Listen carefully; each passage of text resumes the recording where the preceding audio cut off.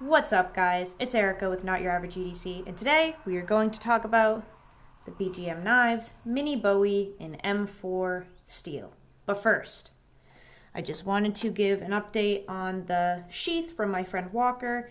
Been using this for the case Lanny's clip that I've been testing this month, and I've had it for, I want to say, like 2 weeks now, so this is not a review, it's just first impressions from using this. It's a really nice little sheath. It, goes right on your belt. You can put a Swiss Army knife, a slip joint, anything like that in there that'll fit. You could probably even do some type of flashlight. But yeah, it's really nice. It works well. It does exactly what it's supposed to do so far. The only troubles I had with it were, number one, I use a Tale of Knives sheath for my multi-tool that I have on my belt already. So this riding with that, a little much on the belt, so I have had to kind of rotate that kind of gear around and sometimes put the multi-tool in my pocket to have this on my belt sheath, or this on my belt, I should say. And then the only other thing is you have to use two hands to get this out because the retention is so tight in here. So when the knife is down in there nice and snug like that, you have plenty of room for purchase to pull this out. However, because it's on your belt, you pull up and this thing just starts to go with it, right? So I kind of have to use two hands to pull it out of there, which is a little tricky. And I know I have to use two hands to open this knife anyway, but just the whole process is a little much. But yeah, it's really nice. He kind of just started up, I think. I'm not totally sure about that, but I would figure maybe he just started, because just a couple things I've noticed. As far as I know, when you do leather work for the EDC community, a lot of people wax the stitching because it just holds better. So somebody that I work with a lot is Ryan from Failsafe Goods, and he uses waxed thread, which holds up much better. It doesn't fray. This will. And it's great and it works well, but if you're somebody who is if you are OCD or very detail oriented, the stitching is just a little crooked on the back. It's just a little wider here and a little thinner there. But like I said, he's beginning, he's just learning, he's looking for feedback to improve. So this works really well, and I can only see him improving in the future and just continuing to make progress because he has a really great idea here. So thank you again, Walker. Really appreciate it. Go check out his page on Instagram. I think it's called Artisan Walker or something. He'll be down in the comments. He watches a lot of the videos. Okay, so let's talk about the knife. Basically what I've been doing with these little mini fixed blades is I've been carrying them for a few days consecutively at work, and then I dull them, I resharpen them, and then I use them again until they go dull. So I basically do a really good sharpening halfway through, and then dull it again, and then sharpen it again, and then do the first impressions. So we have done that. I've sharpened this twice since carrying it, so now it has a nice, fresh, insanely sticky, toothy edge on it. Very, very sharp. So let's just talk about first impressions of this knife after carrying it and sharpening it and using it a lot. This is one of my favorite designs, hands down.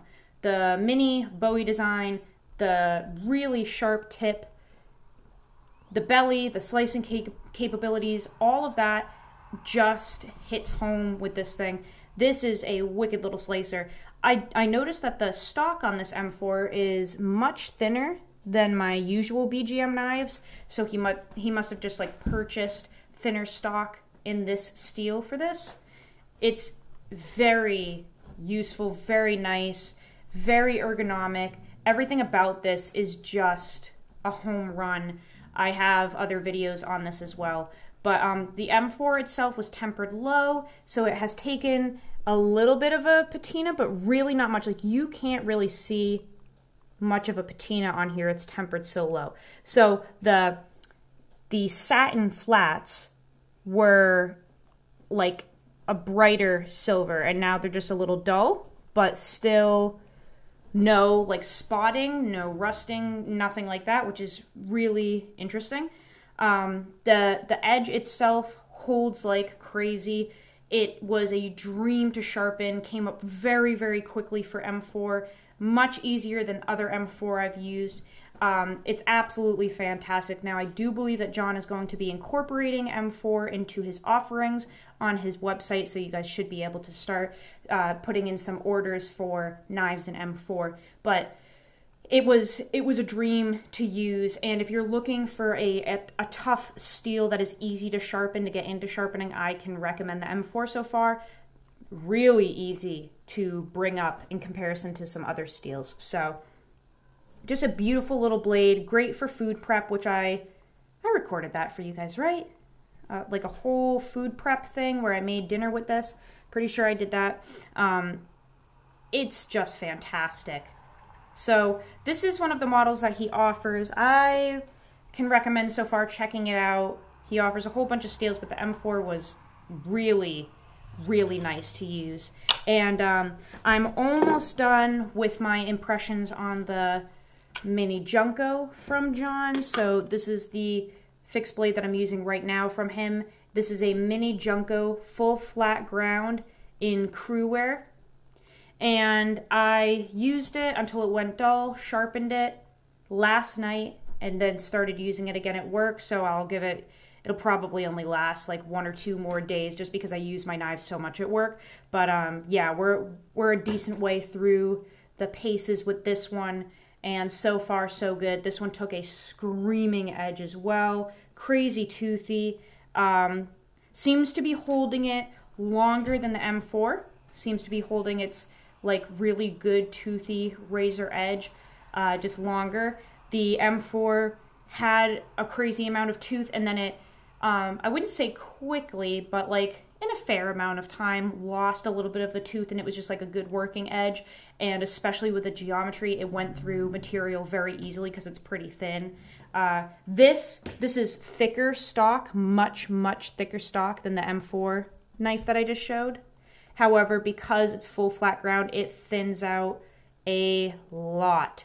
So again, I do have geometry in my favor, but this crew wear so far, I can absolutely feel a difference from the N4. I think it has better edge retention, and on the stones, it took a little bit longer to bring up a burr, so that probably is kind of supporting my theory of it just being a little more hard, and it should be able to hold its edge a wee bit longer than the M4 did. So really love John's crew wear. This is a knife that I've used before. I just haven't done the consecutive days of testing, sharpening, going back to using it again, blah, blah, blah. So John's crew wear is really, really nice. I tend to have people gravitate toward that when they ask what steel they should use from John if they're looking for a really hard steel. I've always said that I think his Nitro V is the best steel you can get from him for all around use, but if you're looking for something a little more exotic, a little, I don't want to say higher end, but just a little harder, I do think that the crew wear is actually a little harder than the Nitro V, so it tends to hold an edge a little bit longer. But that's all I've got for you guys today. I hope you're enjoying your Saturday. I just got home from work not too long ago. I have to work for like 13 days straight, so that'll be fun. I will see you guys on the next video. Go use your shit. Like, please, for the love of cheese and rice, go use your shit. What is this? Oh, what? A Mr. Nice bar. I used this today for scraping, and it worked. Awesome. So even if you don't have a knife and you have tools, go use your shit. And I will see you guys on the next video. Love you all.